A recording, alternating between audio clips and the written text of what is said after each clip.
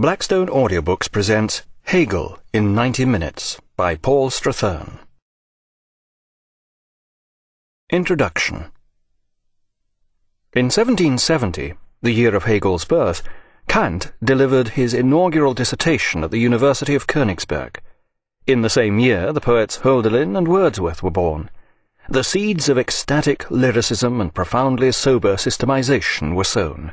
The extremes of subjectivity and objectivity. Europe stood on the brink of its greatest transformation since the Renaissance. The French Revolution was the political manifestation of this change. The Romantic movement was its cultural expression. Meanwhile, the Industrial Revolution was to change the face of the entire continent, and within years of Hegel's death, Marx was preparing a further transformation which was to change the face of the 20th century. Hegel was to be profoundly involved in both these transformations. In a U-turn such as could only have been encompassed by his celebrated dialectical method, the student Hegel welcomed the French Revolution, and the aged Hegel sang the praises of the arch-conservative Prussian state. In the hands of Hegel, the dialectical method produced the most elephantine philosophical system known to man, a monolith in praise of the monolithic state. Yet in the hands of his avid follower Marx, Hegel's method was to produce the greatest revolution since the French Revolution, which in its turn produced the most elephantine political system known to man, which in many aspects bore an uncanny resemblance to the Prussian state. This was much how Hegel's dialectical system was meant to work, though he probably wouldn't have seen it this way. Hegel's life and works. The height of audacity in serving up pure nonsense, in stringing together senseless and extravagant mazes of words such as had previously only been known in madhouses, was finally reached in Hegel, and became the instrument of the most bare-faced general mystification that has ever taken place, with a result which will appear fabulous to posterity and will remain as a monument to German stupidity. So wrote Schopenhauer, who was Hegel's colleague at the University of Berlin. This remark is not intended to prejudice, but merely to warn. With Hegel, philosophy becomes a matter of extreme seriousness, so we'd best get any jokes out of the way right at the start. As an earnest English hellfire preacher of the period commented while delivering a sermon to an amused, fashionable audience in Bath, "There's no hope for them that laughs." With Hegel, philosophy became very difficult indeed, requiring the utmost concentration. So it looks as if Schopenhauer, despite his razor-sharp intellect, just wasn't trying hard enough. On the other hand, even Hegel conceded that only one man understands me, and even he does not. Some critics consider that here Hegel was exaggerating. Did this man ever really exist? Georg Wilhelm Friedrich Hegel was born on August the 27th in Stuttgart. His family had for generations been civil servants, and his father worked in the Württemberg tax office. Hegel's upbringing gave him a heavy Swabian accent, which he retained to the end of his days, as well as the belief that self-effacement is one of the cardinal virtues of true culture. He was a sickly child, and was to suffer from several bouts of serious illness before he reached manhood. At the age of 6, he caught such a bad case of smallpox that he nearly died. For more than a week he was blinded, and his complexion remained badly pockmarked. At the age of 11 he survived the fever that struck his entire family and carried off his mother, and during his student years he was laid low for several months by a malarial infection. As Hegel grew up, he read omnivorously, through literature, newspapers, and treatises on almost any subject he could find. Yet even at an early age he already believed in a strictly systematic approach, meticulously copying out in his journal excerpts from all he read. This thorough training in pedantry, his excerpt mill as he called it, contained quotations on everything, from physiognomy to philosophy, from Hyperboreans to hypochondria.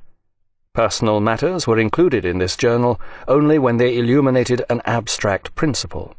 And on days when he found nothing serious enough to record, Hegel took this seriously enough to record why such a lamentable state of affairs had occurred.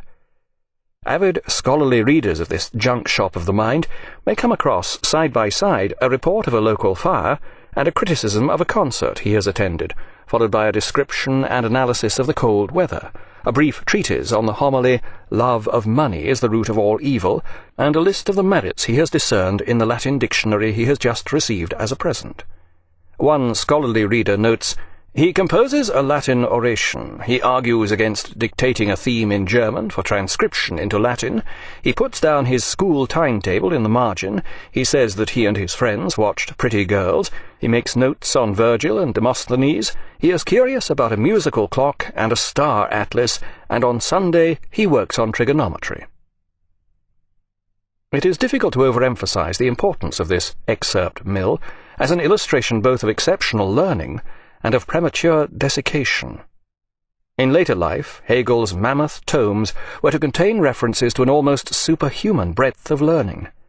The fact that these references often contained minor errors only confirms the encyclopedic volume of Hegel's mind. They were invariably quoted from memory. Hegel was averse to interrupting his train of thought by looking up sources or checking quotations. Hegel's father was "a man of orderly habits and the conservative instincts natural to his place," according to Hegel's early biographer, Caird. This archetypical employee of the provincial tax office appears to have been a somewhat distant father. Hegel's closest human contact during this period was his sister Christiane, who was 3 years his junior. The motherless pair developed a strong affection for each other. The abstract principle that Hegel elicited from this rare personal emotion was that a sister's love for her brother is the highest form of love. In his later philosophy, he was to illustrate this by citing Sophocles' Antigone, in which the dutiful Antigone is willing to face death in order to bury her brother's corpse, and then commits suicide, an act that results in further suicides and desolation. As we shall see, the charged atmosphere of this Greek tragedy mirrored the underlying psychological truth of the relationship between Hegel and his sister. The impressionable Christiane was overwhelmed by her all-knowing brother, and her love for him developed into an unnaturally strong bond which was to have tragic consequences. At the age of 18, Hegel enrolled in the theological seminary at Tübingen University. Although he exhibited all the characteristics of a first-class civil servant, his parents wanted him to enter the church. Hegel's interests already extended far beyond theology, but it wasn't until he entered the university that he first became seriously interested in philosophy. It was this interest that brought him into contact with 2 exceptional contemporaries at Tübingen. One was Hölderlin, an ardent Hellenophile, who was to become one of the outstanding lyric poets in the German language. The other was Schelling, whose intensely romantic philosophy of nature was a forerunner of the 19th century reaction against the shallow constrictions of rationalism. In such heady company, Hegel soon became a romantic revolutionary. When the French Revolution exploded, he and Schelling rose at dawn to plant a tree of liberty in the marketplace. Hegel became deeply interested in ancient Greek culture and the new philosophy of Kant. The publication of Kant's Critique of Pure Reason just 7 years earlier, in 1781, was hailed by Hegel as the greatest event in the entire history of German philosophy. To appreciate why Kant was so important, it is necessary to outline the previous history of philosophy. In the mid-18th century, the Scottish philosopher Hume had reduced philosophic certainty to its lowest ebb. Experience, he declared, was our only source of true knowledge. Hume's empirical philosophy had demonstrated the impossibility of creating any further philosophical systems. To build any system, one needed such elements as causality, that is, cause and effect, but Hume had shown that this was a mere supposition. No one had ever experienced a cause and its ensuing effect.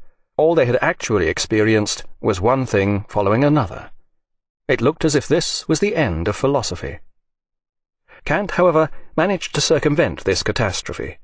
He suggested that causality was merely one of the ways in which we apprehend the world, like space and time, colour, and so forth. Hume had been right. The world didn't contain such a thing as causality. Instead, it was in us, our way of perceiving the world. Building on this foundation, Kant managed to construct by means of reason an all-embracing philosophical system that explained everything. In a series of all but impenetrable works, Kant proceeded to explain his system to the world. The great era of German metaphysics was launched in all its high-mindedness and prolixity. Hegel was enraptured. Here was a mind as encyclopedic and prosaic as his own. Hegel ploughed assiduously through Kant, complementing this with forays into ancient Greek culture, and in between times harvesting far and wide for the excerpt mill. Even in these early years he was known by his fellow students as the Old Man, apparently as much for his drab personality as his obsessive propensity for study. By the time Hegel came to leave the university in 1793, he had no intention of entering the church. What he really wanted was an academic post, teaching in a university, but surprisingly he managed to achieve only a mediocre degree. His final certificate from the university authorities perceptively noted that he was not much good at philosophy. In fact, Hegel's reading in philosophy and other subjects had been almost exclusively outside his course, the mark of many a brilliant mind and countless mediocrities.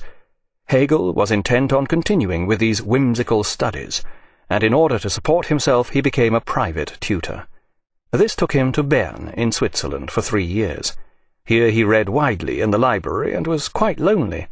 He found solace by communing with nature. His response to the spectacular local alpine scenery provides a curious psychological picture. "I seek to be reconciled with myself and with other men in the arms of nature," he wrote. "For this reason I often fly to this true mother, to isolate myself from other men in her company. She enables me to protect myself from them and prevent any covenant with them." Yet for him the sublime alpine peaks were eternally dead, while he saw a waterfall as the very image of freedom and play, eternally moving forward. The psychologist Schafstein has suggested that the bleak mountain peaks evoked for Hegel the painful immobility of depression, and that the waterfall represented the pleasure of release from it.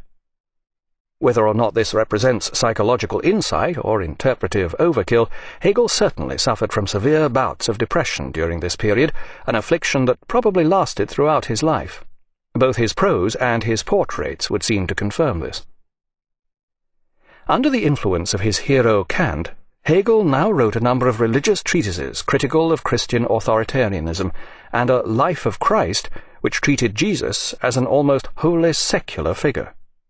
In this work, Jesus' explanations of Christian doctrine often bear an uncanny resemblance to the words of Hegel's hero, the Galilean's profound simplicities undergoing a painful transformation into the serpentine ponderousness of Prussian philosophizing.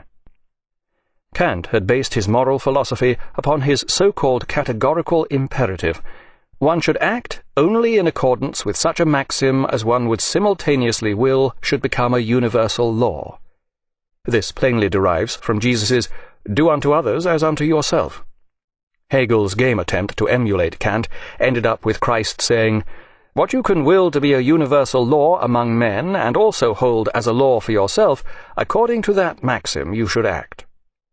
Hegel's version of Jesus was down to earth in both style and content, a spiritless transmogrification which he came to regret.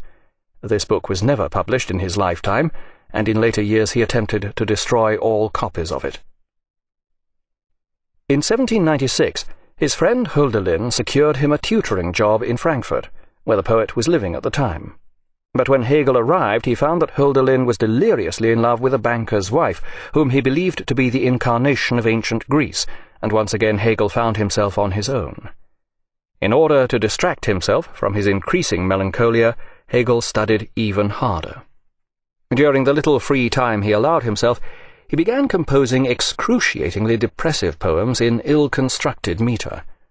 A wise law forbade poorer spirits from making known what he in holy night has seen, heard, and felt, so that his higher self be not disturbed in contemplation by their noisy nonsense, so that their twaddle not provoke his anger towards holiness itself, so that the holy not be trodden so in dirt.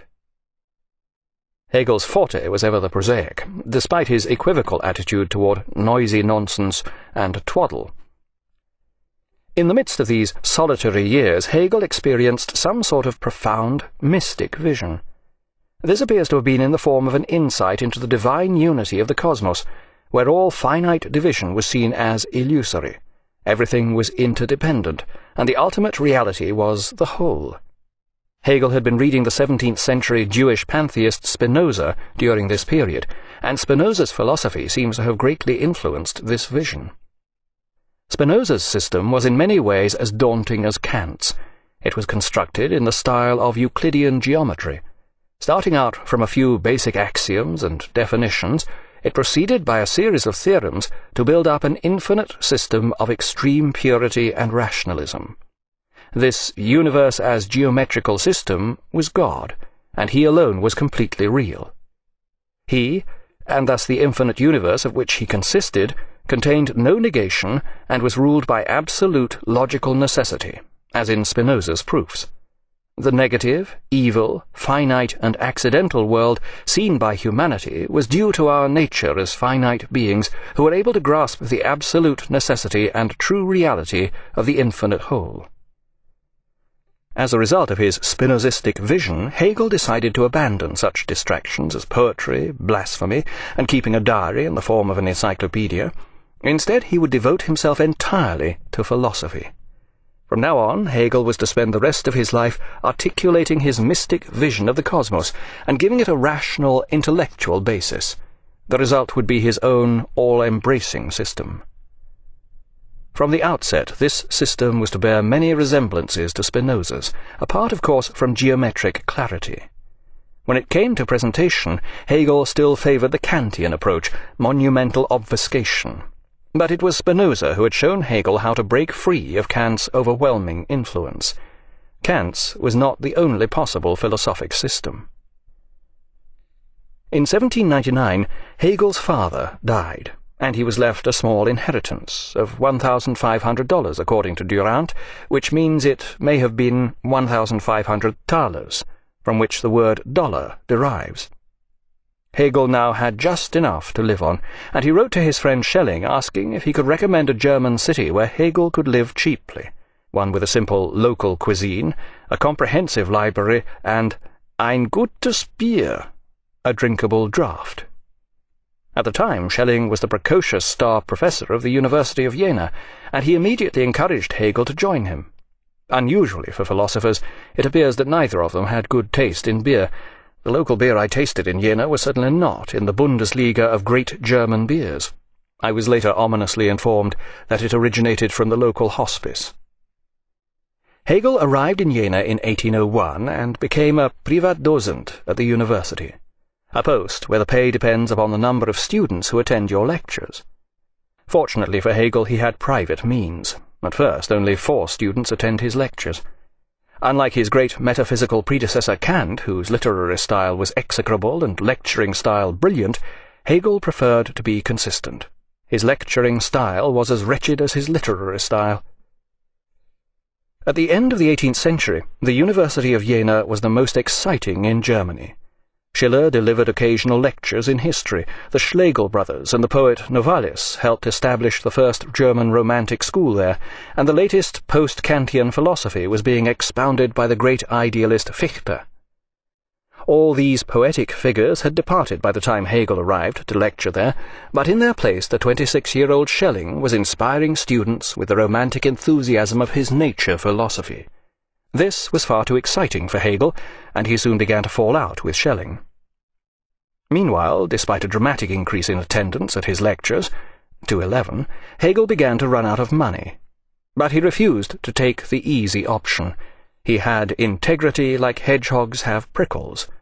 Not for one moment was he tempted to make his lectures interesting or even comprehensible. Hegel was now beginning to formulate his great system, and he appears to have gradually worked it out as he went along, on his students. In the words of one of his later admiring students, stammering already at the beginning, he forced his way on, made a new beginning, again stopped short, spoke and meditated. The exact word seemed ever to be in request, and just then it came with infallible certainty. Now one felt one had grasped a proposition, and expected a further advance to be made. In vain. The thought, instead of advancing, kept turning with similar words again and again around the same point. Yet if the wearied attention was allowed to stray for a moment, one found on returning that one had lost the thread of discourse. And remember, this is a description by a fervent disciple. We can only imagine the effect of this technique on the hapless student who had spent a night with a hospice beer. So what could they do about Hegel? In the end, someone appealed to Goethe, who was a privy councillor at the nearby court in Weimar and had influence with the authorities. Hegel was created an extraordinary professor, merely confirming the obvious in the view of some of his colleagues, and granted a stipend of $100. This enabled Hegel to press on with his great philosophic work, the Phenomenology of Mind. But Hegel's phenomenal activities were not limited exclusively to the mind, for around this time his landlady became pregnant. This fact crops up in Hegel's biographies like the occasional rare gem of lucidity in his prose. One flash, and it's gone, smothered in a welter of obfuscation. But this was no philosophical system where the truth can sometimes remain obscure until long after its author's demise. The landlady named Hegel as the culprit. Napoleon was now gradually extending his domain over Europe. Conflict with Prussia became inevitable, and in 1806 French troops marched into Jena. Hegel despised Prussian bureaucracy and welcomed Napoleon, but this was not really a remnant of his youthful revolutionary fervour. Rather, he felt he was witnessing the process of history at work in accordance with his system. I saw Napoleon, that world soul, riding through the city. Next day, French soldiers began looting and setting fire to the houses in his street, and Hegel fled to the house of a nearby professor with a manuscript of The Phenomenology of Mind in his coat pocket. Judging from the size of this work, he must have been wearing a very large coat. Here Hegel completed the final sentences of his masterwork while the French and German armies battled outside the city. According to one story, when Hegel heard the soldiers returning, he interrupted his work to peer out the window and ask, "Who won?" The French had won the Battle of Jena, and Hegel was overjoyed. The world soul was continuing its advance through the soulless world. But after the battle, the university was forced to close down, and Hegel found himself practically broke again, reduced to living off his stipend. The following year, The Phenomenology of Mind was published. This book is generally considered to be Hegel's most masterful and complex work. Kant had already set 800 pages as the required length for a German philosophical text, and here Hegel showed he was up to the standard of his great predecessor. But where Hegel far outshone Kant was in the prolixity of his prose style. As an example, I have purposely chosen one of his clearer, simpler sentences. Meanwhile, as mind itself is not an abstractly simple entity, but a system of processes wherein it distinguishes itself into moments, but in the very act of distinguishing remains free and detached, and as mind articulates its body as a whole into a variety of functions and designates one particular part of the body for only one function, so too one can represent to oneself the fluent state of its internal existence, its existence within itself, as something that is articulated into parts, and so on. This Matterhorn of a molehill may appear hilarious taken one sentence at a time, but after several hundred pages you may find the joke wearing thin. Yet do not be deceived into thinking that the entire work is like this. Hegel gradually, very gradually, built up to a final apotheosis in which absolute knowledge was described. It's difficult even to conceive of a sentence of over half a dozen lines that remains throughout its entire length utterly bereft of meaning. Just try.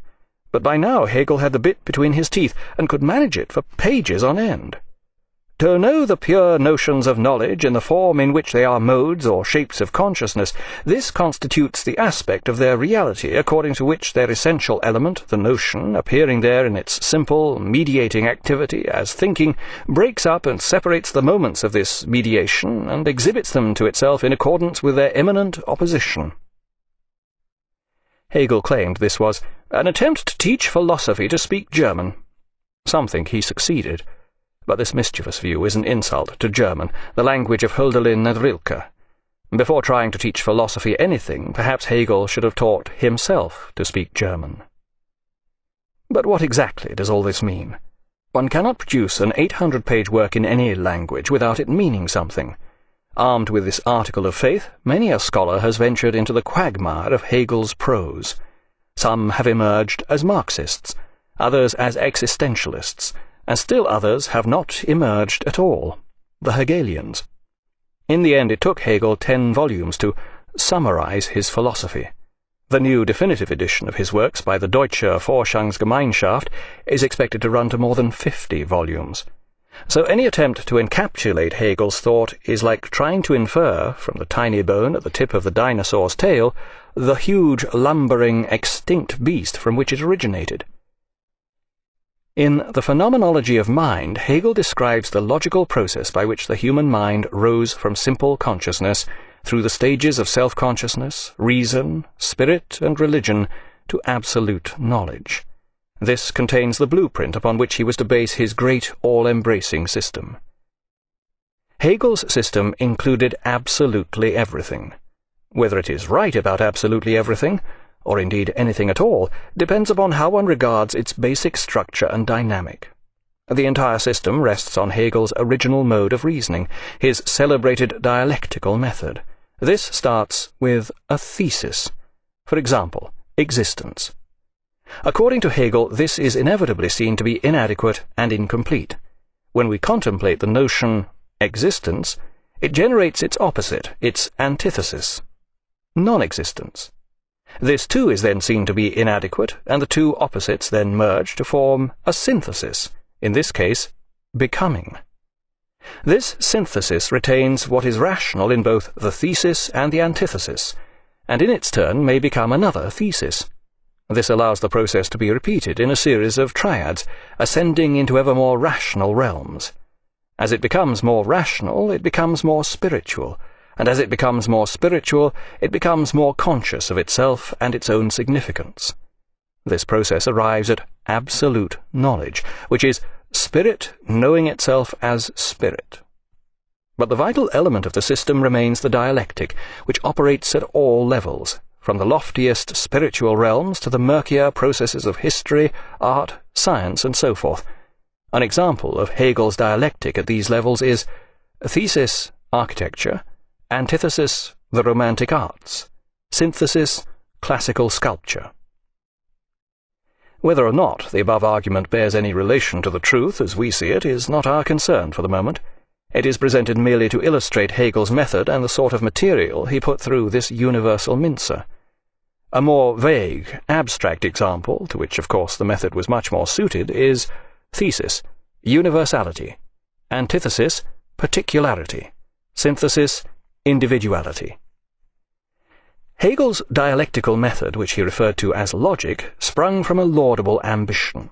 He wished to overcome the main deficiency of traditional logic, the fact that it was entirely vacuous. Logic never says anything about anything but itself. Take, for example, a traditional argument such as, all philosophers are intellectual megalomaniacs. Hegel is a philosopher, therefore Hegel is an intellectual megalomaniac.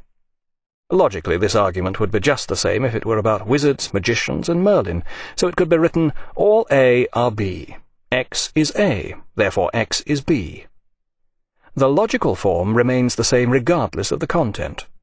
According to Hegel, the aim of logic is truth, but if the truth is empty of content, what is it? Nothing. The empty truth of this traditional kind of logic gives no information. It cannot discover the actual truth. Hegel wished to overcome this separation of form and content. His argument runs as follows, and he intended that it should be absorbed in its entirety. Leaps of ordinary logic, which may defy our credulity, are resolved when the argument is viewed as a whole, we are assured. Hegel begins by saying that logic is the study of thought. As we have seen, the dialectical process ascends toward mind, or absolute spirit. Mind is the ultimate reality, abstracted from the particular forms it assumes in the natural world. It is mind that shapes the world, therefore a study of how mind works, thought, will reveal how the world works. From the above argument it follows that there is no objective reality independent of thought. Indeed, in The Phenomenology of Mind, Hegel argues that thought is objective reality, and vice versa. The two are one and the same thing. This means that when logic is directed toward thought, it is also directed toward reality. The subject matter of logic is thus the truth as it is. So the dialectic, with its triadic method of thesis, antithesis, and synthesis, has both form and content. It works the way the mind works, and it deals with the truth as it is. A thesis generates its antithesis through its formal inability to accommodate its content in its entirety, as in the thesis existence, which necessarily generates its antithesis non-existence, with the two then merging to form their synthesis becoming. Undeniably, this system generates a wide range of striking, profound, and thought-provoking ideas, but these remain essentially poetic. Indeed, the whole system is essentially a beautiful, poetic idea, but this butterfly is pinned with a sledgehammer. And in many of the lower reaches of the pyramid, the ideas are not only wrong — thesis, the Jewish religion; antithesis, the Roman religion; synthesis, the Greek religion — but vacuous: thesis, air; antithesis, earth; synthesis, fire and water. From this it can be seen that despite Hegel's claim that his system is necessary, in the logical sense, it remains largely arbitrary. Its logic has none of the rigour of Spinoza's geometric system, for instance, and as we shall see, when it strays into more practical areas, such as history, it can generate some very nasty ideas indeed. The notion of a national leader as the embodiment of the world soul may have had some poetic justification in Napoleon's day, but is definitely not acceptable thinking in the light of 20th century experience. Despite the publication of this gross work, Hegel was still broke. The university remained closed, and he began looking for a job. But by now a dialectical process closer to home had produced its inevitable synthesis. Hegel's landlady had given birth to a son, named Ludwig. A short time later, Hegel left Jena to take up the post of editor of the Bamberger Zeitung, a job he was to hold for the next 2 years. Alas, we can only imagine what his editorials were like, as all copies of this newspaper dating from 1807 to 1808 appear to have fallen foul of the spiritualizing process of history. At the age of 38, Hegel now became headmaster of a gymnasium in Nuremberg. This post he was to hold for the next 8 years, and it gave him sufficient free time to continue with his philosophical work. By this time Hegel had long since abandoned the thesis of revolutionary liberation, and had embraced its antithesis with a vengeance. He was perfect for the post of headmaster, declaring, "The ideal of all education is to root up those individual imaginations, thoughts, and reflections which youth may have and form. Thought, as much as will, must commence with obedience." Like many schoolmasters who are uninterested in their job or just plain lazy, he was a martinet. One disturbed Herr Rector Hegel in his study at his peril. One of his pupils relates, "I and another were sent along to lay the pupil's grievances before him, but what a reception we got! I scarcely knew how we got down the stairs." Then another amazing antithesis took place. Hegel fell in love. This concept may be as difficult for some to grasp as Hegel's dialectical notion of the absolute. By now Hegel was 40 years old and a confirmed bachelor, apart from one unfortunate lapse. Years of unremitting study had taken their toll. His sullen, pasty face was prematurely aged. He had lank, receding hair, and the portraits catch a distinct shiftiness in his eyes.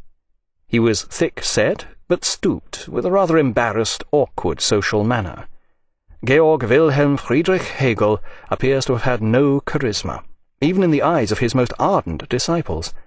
The girl he fell in love with, Marie von Tucher, came from a respectable old Nuremberg family, and was just 18 years old. Marie was a friend of Jean-Paul, the popular early Romantic novelist, and believed in such romantic notions as feeling and impulsive gestures. Hegel wrote her lumbering poems in which he painstakingly analyzed the dialectical nature of love.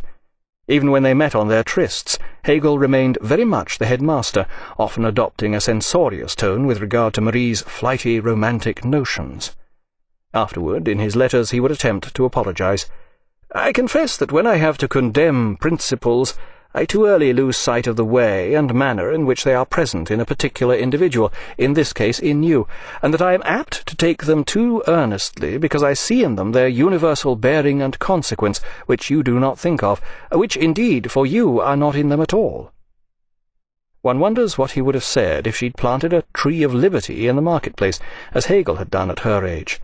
But the fact is, Marie seems to have returned the love of her fuddy-duddy old sourpuss.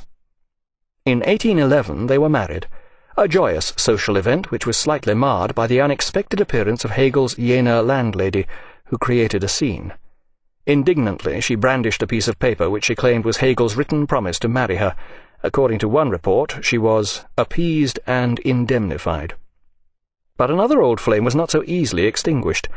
When Hegel's sister Christiane heard of his marriage, she had a nervous breakdown, described in the unfeeling chauvinist parlance of the time as hypochondriacal melancholy with outbursts of hysteria. Christiane had been working as a governess, and had not been able to bring herself to marry. Her rejection of one suitor had resulted in an outbreak of nervousness, accompanied by bizarre behaviour. Hegel offered to take her in, but Christiane's violent jealousy of Hegel's wife made this offer unthinkable to her. Instead, she went to stay with a relative, where to begin with she spent all day on the sofa howling and screaming. According to the relative, she expressed deep dissatisfaction with her brother and deep hatred of his wife.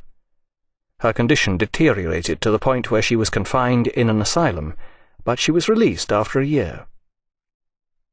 Hegel maintained his customary imperturbability, but this evidence of mental instability in his sister must surely have caused him alarm. He continued to suffer from bouts of deep depression, and at one stage he described a descent into dark regions where nothing shows itself to be firm, determinate, and secure, where splendours flash everywhere, but next to abysses. He told how he first became aware of his philosophy, and suggested that every human being who has such a turning point experiences the nocturnal point of the contraction of his nature through whose narrows he is pressed, fortified and assured to feel secure with himself, and secure in the usual daily life, and if he has already rendered himself incapable of being satisfied with that, secure in an inner noble existence. Psychiatrists have frequently pointed to the yearning for protection or safety that animates so much even abstract thinking. Hegel's philosophy, which came from a profound impulse, may well have reflected a deep internal division in his psyche. Such speculation would be open to ridicule were it not for the uncannily schizoid and subsequent healing nature of his dialectical process, which he saw as the way mind works. Despite all these difficulties, Hegel's marriage was by all accounts a happy one. Marie produced 2 sons, Karl and Emanuel.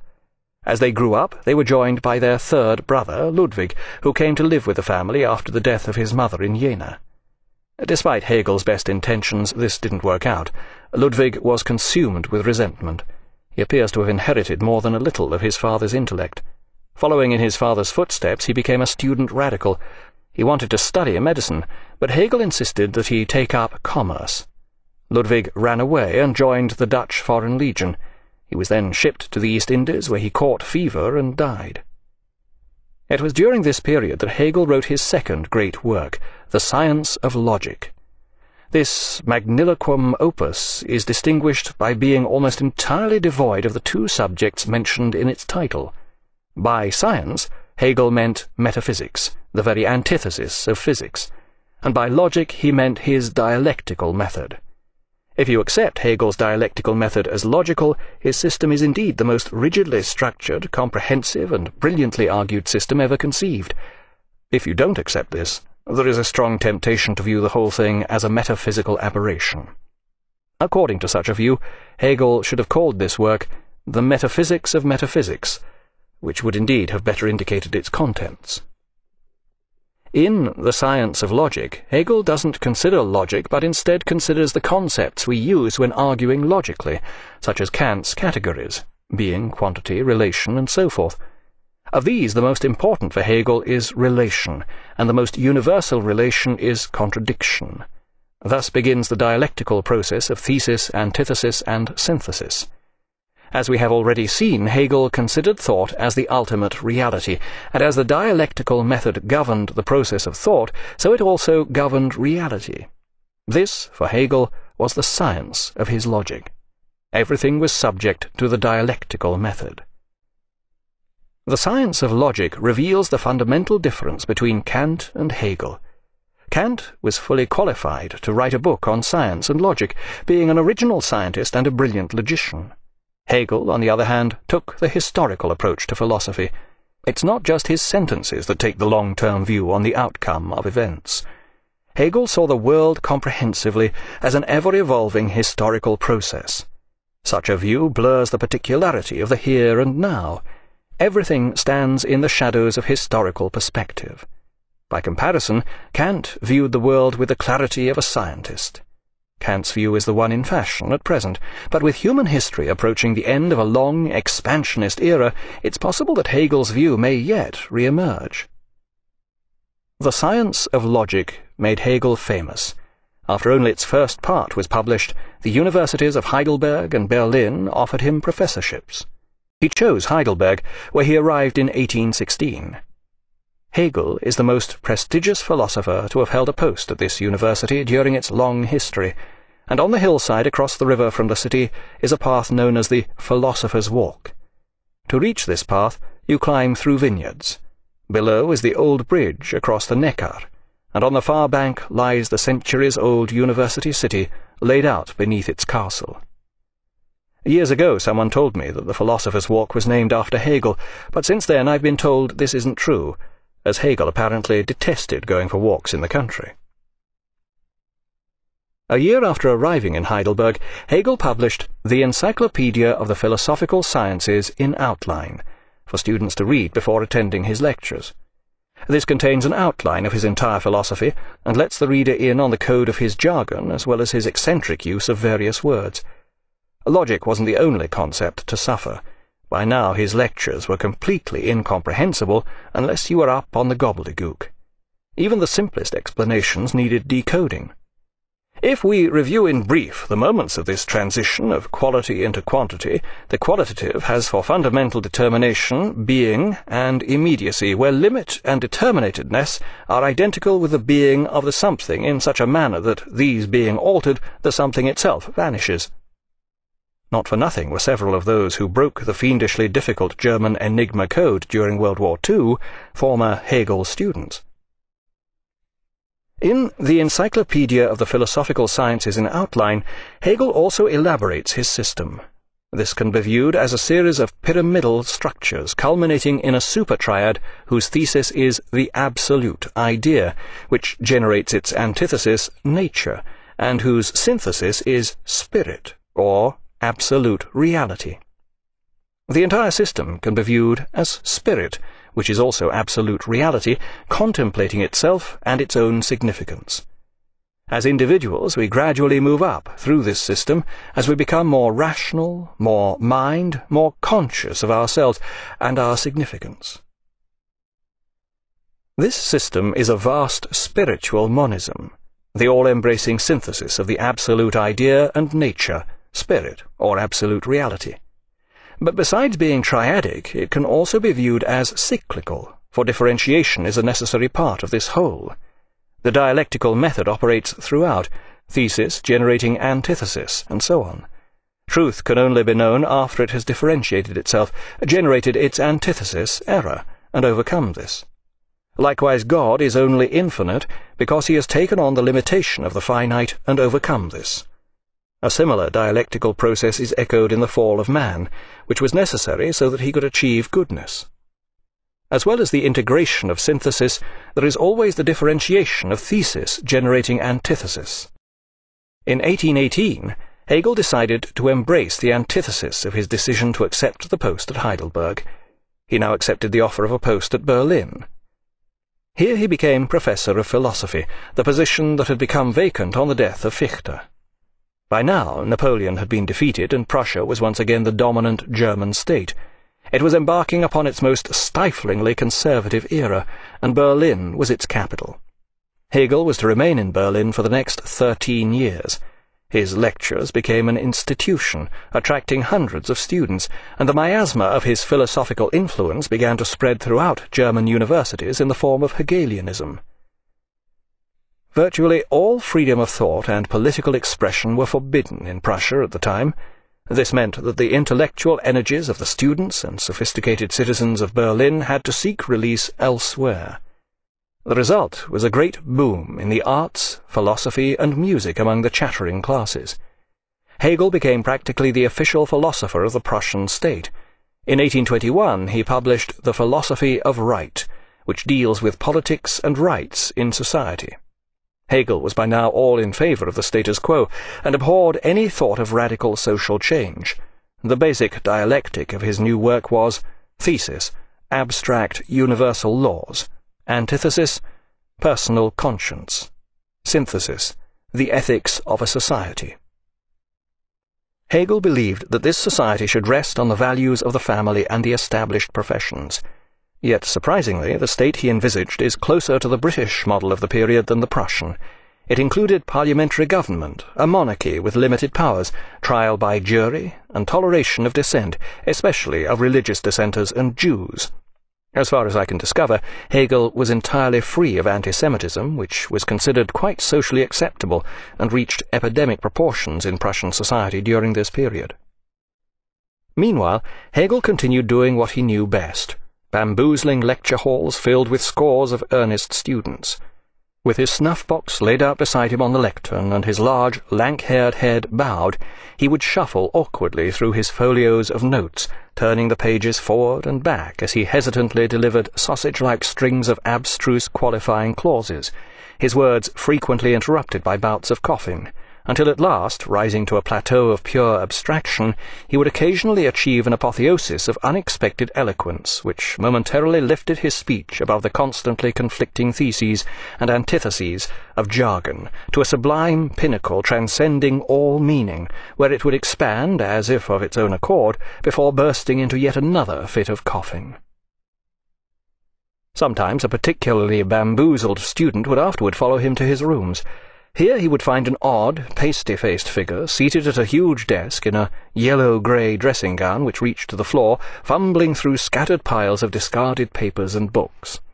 In the midst of his awkward discourse with his visitor, the philosopher would often drift off, mumbling and fumbling for minutes on end, to all intents and purposes entirely oblivious of the other's presence. Hegel published little during this period, but a number of dedicated cryptographers took notes at his lectures, and these have been published among his collected works. These published notes contain Hegel's most detailed exposition of his ideas on aesthetics, the philosophy of religion, and his notorious philosophy of history. This attempts to reduce history to a dialectic process, a pseudo-idea which was to return with a vengeance in the works of his follower Marx. According to this approach, history has a purpose: God's will for Hegel, the achievement of a communist utopia for Marx. Hegel traces the crab-like dialectic advance of history across the sand castles of time. The empires of China, ancient Greece, and Rome finally give way to the glories of the Prussian state, the highest form of community life ever known on earth, far transcending the rights of any mere individual. History shows us that when all but the name of philosophy was lost in other lands, it maintained itself as the peculiar possession of the German nation. We have received from nature the high calling to be guardians of this sacred fire, as in earliest times the world spirit maintained the highest consciousness in the Jewish nation. It wasn't Hegel's idea that the earlier guardians of the sacred fire of highest consciousness should suffer the fate they did at the hands of the Nazis in the 20th century. Hegel would have been appalled by Hitler and the abominations of the Third Reich. But writing such garbage didn't help matters, to say the least. Hegel saw history from the widest possible perspective, a world historical view. History was viewed as a process of self-realization. Humanity was embarked upon a journey of intellectual reflection and self-understanding, a growing awareness of its own unity and purpose. We take possession of our entire past when we see the story of our self-realization as a meaningful whole, Hegel declared. So the aim of history was the discovery of the meaning of life, no less. Progress, understanding the past, as if it had only one interpretation, the meaning of life, far from being a world historical view. Such ideas are very much rooted to their time and place, early 19th century Germany. The German states were uniting to become a powerful European nation. The Industrial Revolution was spreading throughout Europe. The world was entering a golden era of scientific discovery, and the European empires were spreading to the farthest outposts of the globe. It all looks very different from a late 20th century perspective. Progress is no longer regarded as inevitable, and humanity has even come to terms with the possibility of its own extinction. Likewise, it is science that has taken on the lineaments of the absolute rather than spirit. The Hegelian theory of history couldn't cope with such developments any more than the system to which it gave birth, the Marxist theory of history, was able to cope with the inevitable collapse of the capitalist system that obstinately refused to happen. We no longer view history as a meaningful and predetermined pattern, but more as a scientific experiment whose outcome now lies largely in our hands. Yet for all its faults, Hegel's view of history did not entirely cloud his judgment.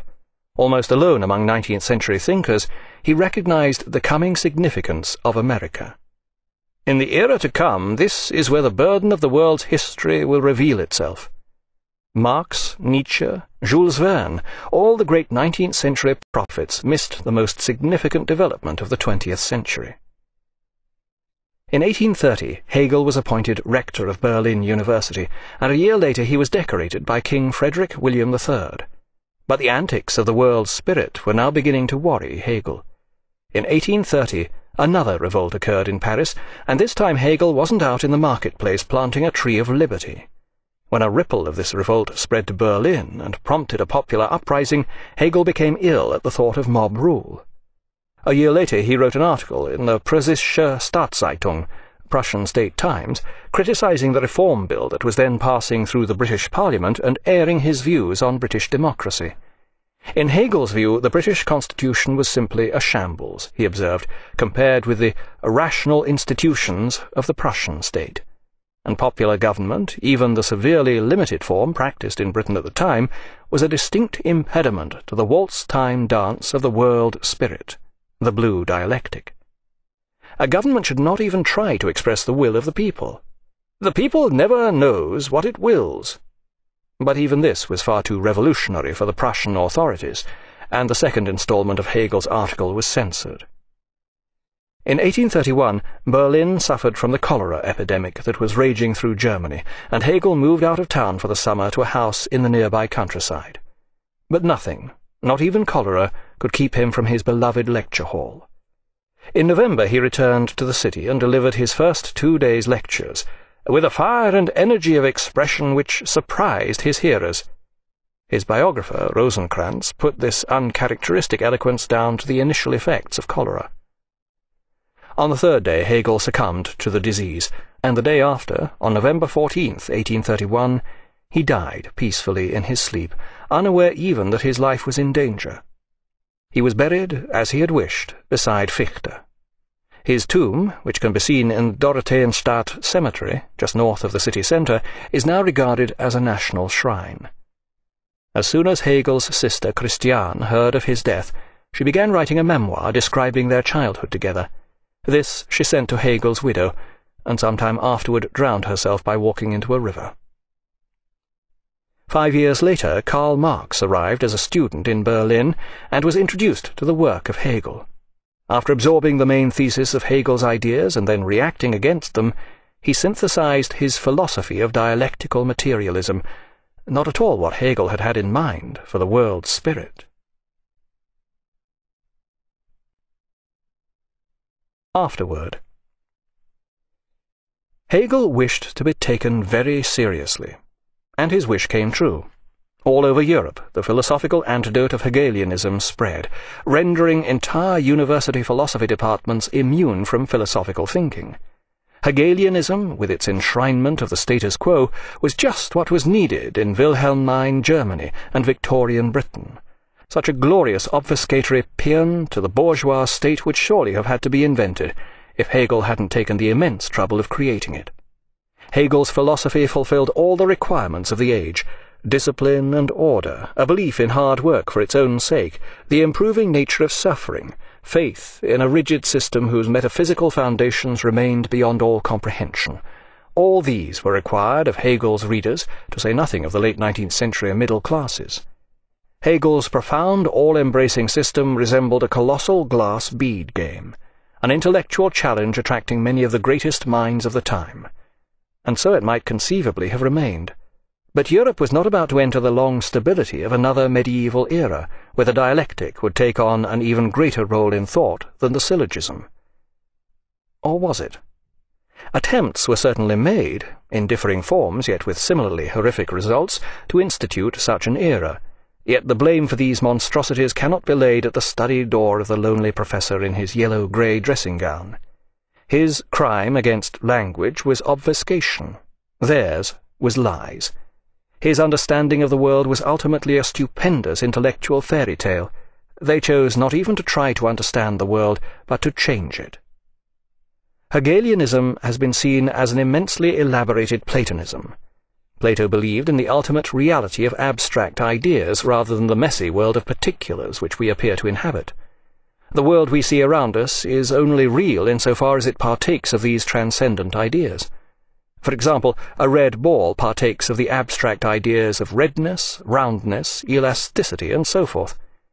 But in Hegelianism, this simple melody of Platonic ideas was transformed into an interminable Wagnerian opera cycle of bombast.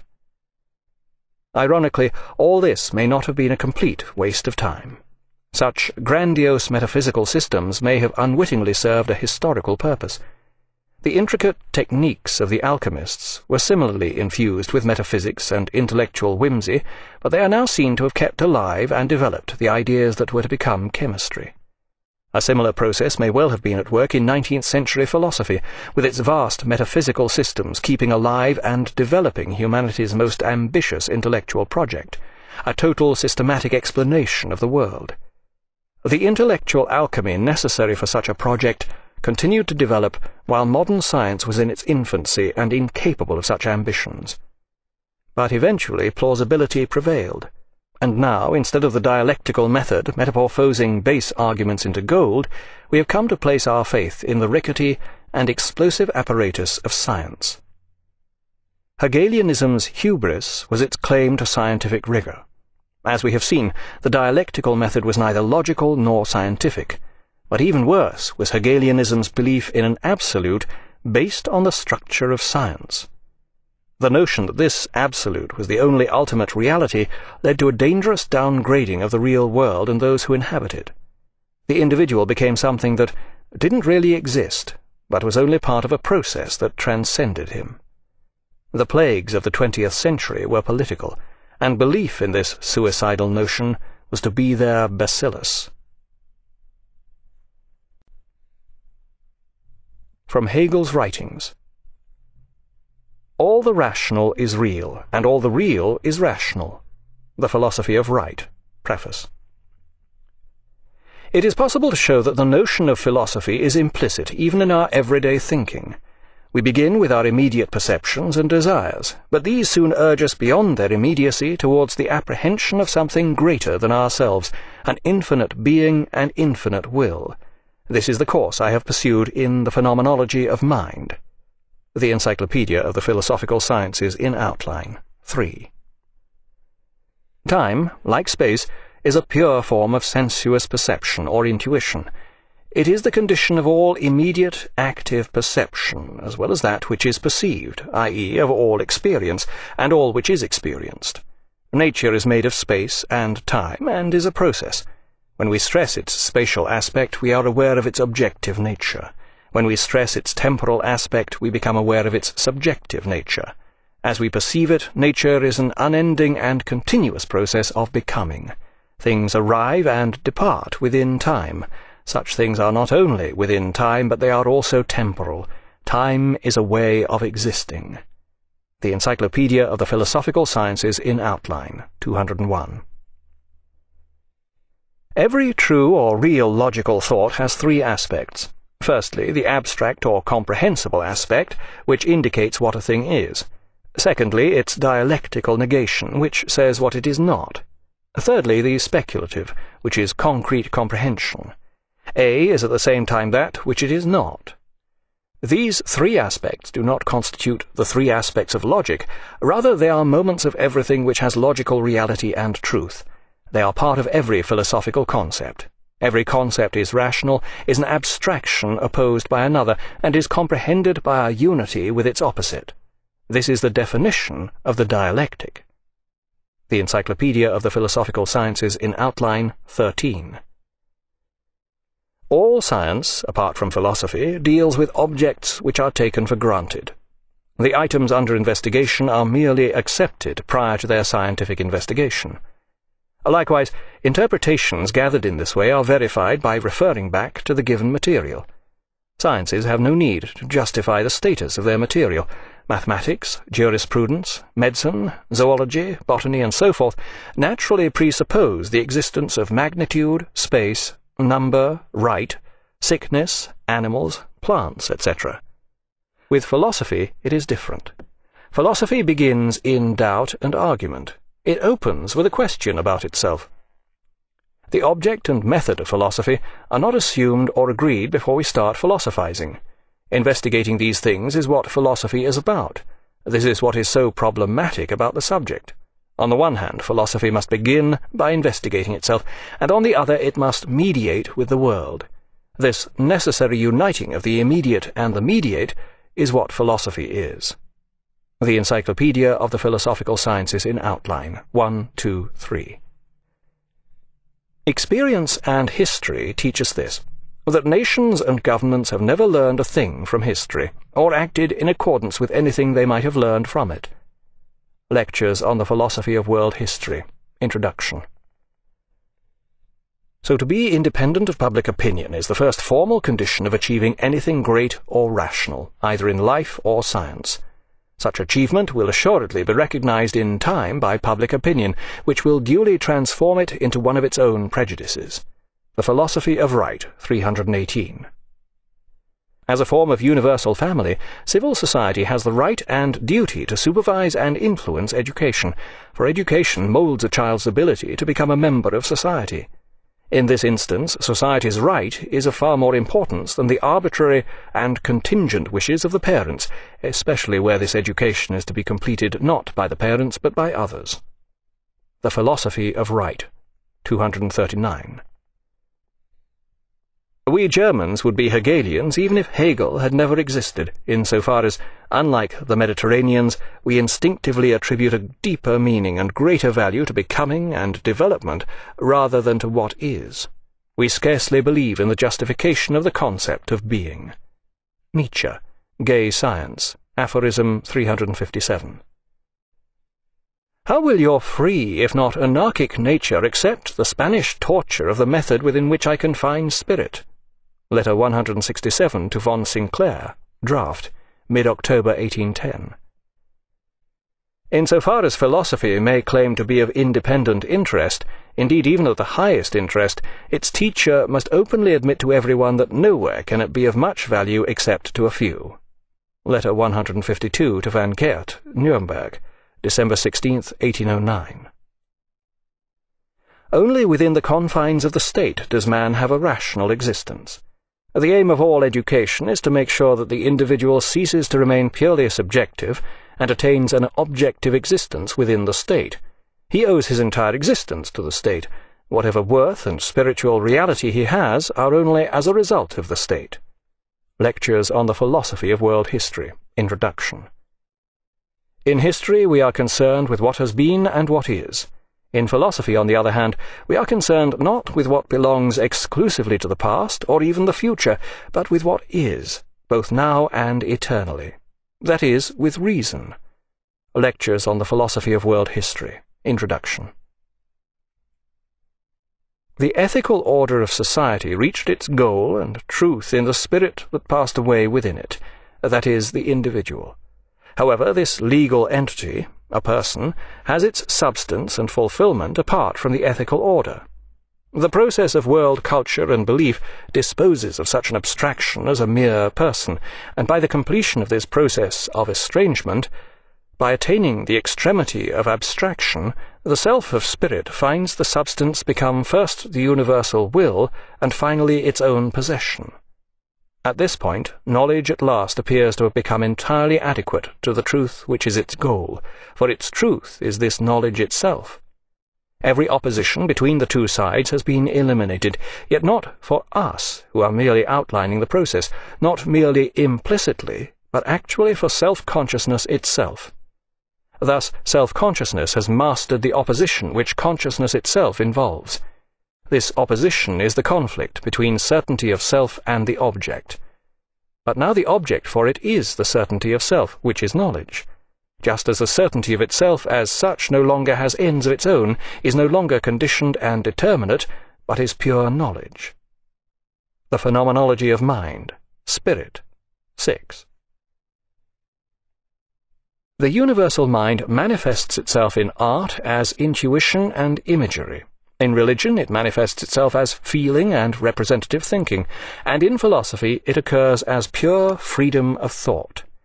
In world history, the universal mind manifests itself as the actuality of mind in its entirety of internationality and externality.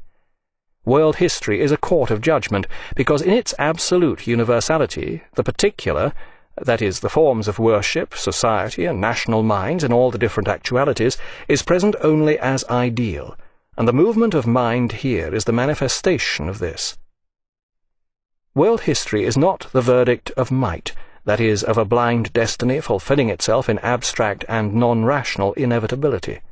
On the contrary, because mind is implicitly and actually reason, and reason is explicit to itself in mind as knowledge, world history is the necessary development, out of the freedom of mind, of the moments of reason, and thus of the self-consciousness and freedom of mind. The history of mind is its own action. Mind is only what it does, and its action makes itself the object of its own consciousness. Through history, its action gains consciousness of itself as mind. It apprehends itself in its interpretation of itself to itself. This apprehension is its being and its principle, and the fulfillment of this apprehension at one stage is simultaneously the rejection of that stage and its elevation to a higher stage. The Philosophy of Right, World History. There are pages of Hegel which have the same effect in the realm of thought as the sonnets of Mallarmé have in the realm of poetry. They are vehicles of evocation and of vague sentimental nuances, nothing more. This does not belittle their value, it may even increase it.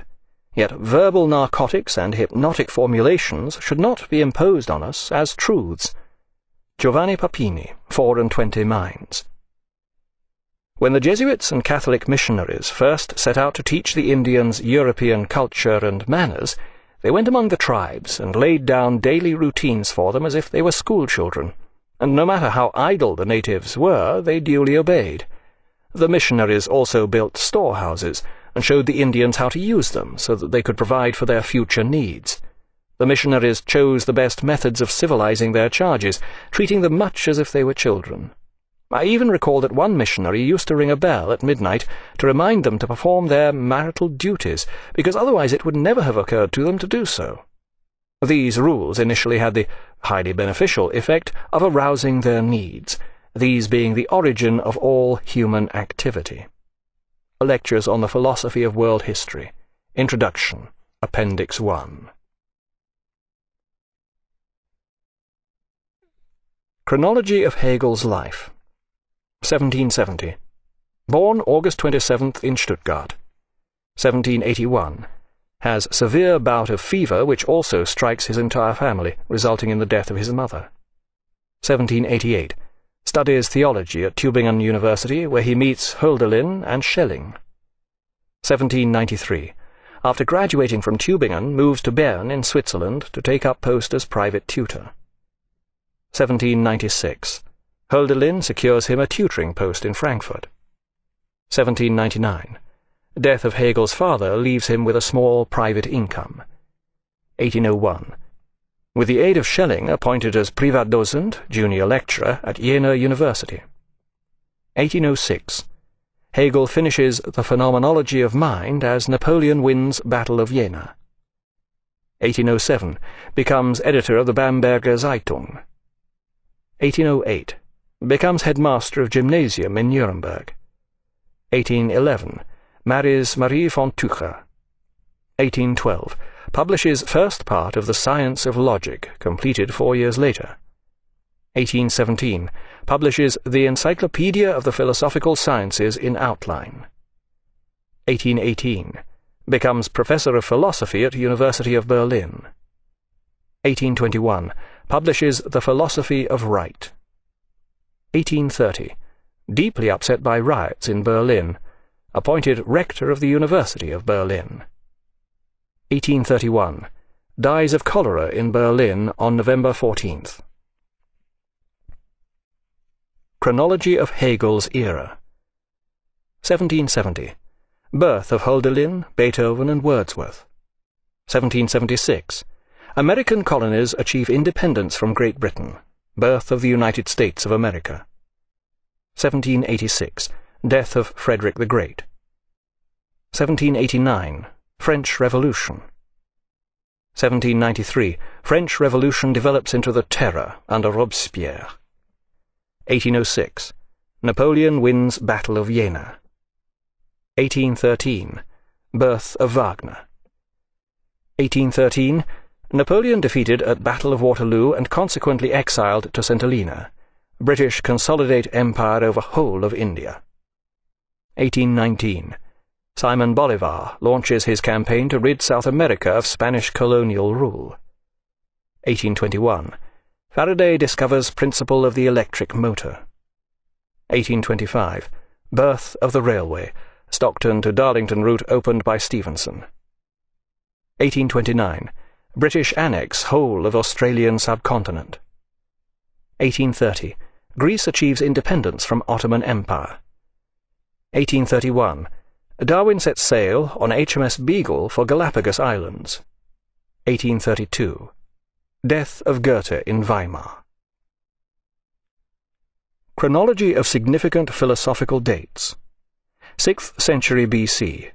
The beginning of Western philosophy with Thales of Miletus. End of 6th century BC. Death of Pythagoras. 399 BC.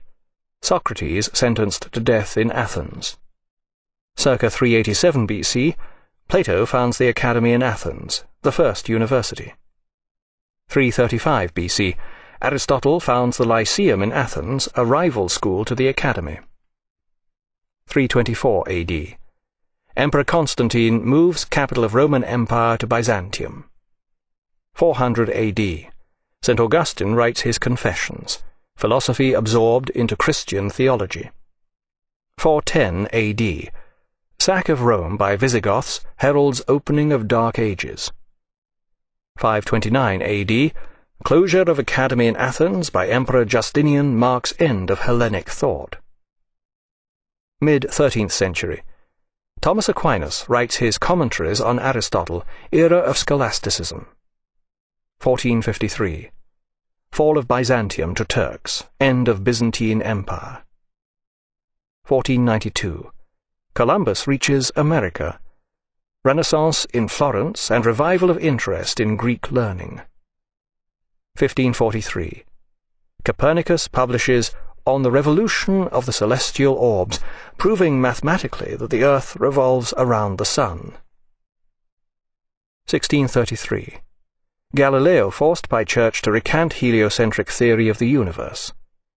1641. Descartes publishes his Meditations, the start of modern philosophy. 1677. Death of Spinoza allows publication of his Ethics.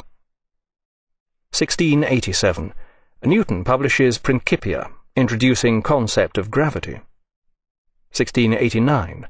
Locke publishes Essay Concerning Human Understanding, start of empiricism. 1710. Berkeley publishes Principles of Human Knowledge, advancing empiricism to new extremes. 1716. Death of Leibniz. 1739 to 1740. Hume publishes Treatise of Human Nature, taking empiricism to its logical limits. 1781. Kant, awakened from his dogmatic slumbers by Hume, publishes Critique of Pure Reason. Great era of German metaphysics begins. 1807.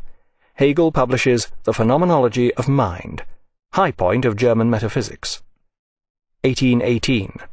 Schopenhauer publishes The World as Will and Representation, Introducing Indian Philosophy into German Metaphysics. 1889. Nietzsche, having declared God is dead, succumbs to madness in Turin. 1921. Wittgenstein publishes Tractatus Logico-Philosophicus, claiming the final solution to the problems of philosophy. 1920s. Vienna Circle propounds logical positivism. 1927. Heidegger publishes Being and Time, heralding split between analytical and continental philosophy. 1943. Sartre publishes Being and Nothingness, advancing Heidegger's thought and instigating existentialism. 1953. Posthumous publication of Wittgenstein's Philosophical Investigations. High era of linguistic analysis. This concludes the reading of Hegel in 90 Minutes by Paul Strathern. Copyright 1997 by Paul Strathern. This book was read by Robert Whitfield. This unabridged recording was published by arrangement with Ivan R.D., publisher, and was produced in 2004 by Blackstone Audiobooks Incorporated, which holds the copyright. Neither this recording nor any portion of it may be reproduced or used for any purpose without prior written authorization from Blackstone Audiobooks. If you would like to obtain a complete catalogue of our titles or our monthly update telling you about new releases and our new collection of books on CD and MP3, write to Blackstone Audiobooks, P.O. Box 969, Ashland, Oregon, zip code 97520, or call 1-800-SAY-BOOK. That's 1-800-729-2665. You may also obtain the same information from our award-winning website. Our address, all one word, is www.blackstoneaudio.com. Thank you.